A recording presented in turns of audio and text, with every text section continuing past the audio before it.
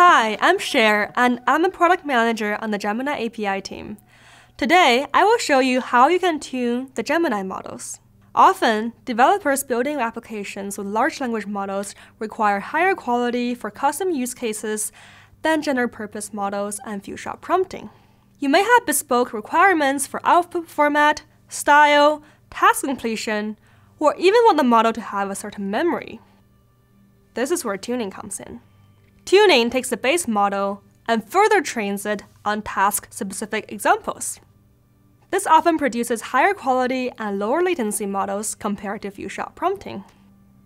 Since December 2023, we've launched a series of Gemini models in various sizes, so developers can build with the one that best fits their needs. Some of these models are available for tuning in both the Gemini API and Google AI Studio. In particular, tuning in Google AI Studio requires no code at all.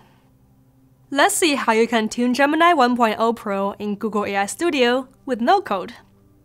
Say I want to tune a reverse dictionary model that outputs a word given a definition. I want higher quality and lower latency than using few-shot prompting, so let's tune a custom model.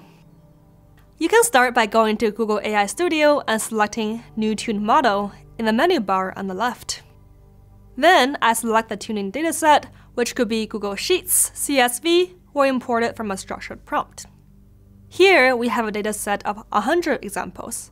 And for best quality, we recommend using 100 to 500 examples, although you can tune with as few as 20 examples.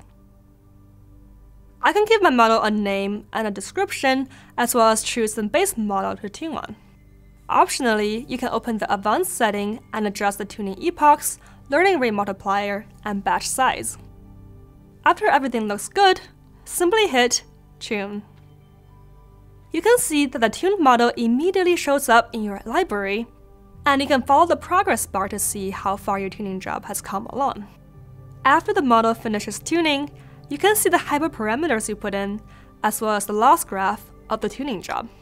Here, we see that the loss is going down and converges at a low point, which means the hyperparameters I've chosen works well. If not, you can adjust your hyperparameters and tune again. Next, you can directly use the tune model in a prompt. Let's try out a living thing that grows in the earth and has a stem, leaves, and roots. The model gets it correctly. It's a plant.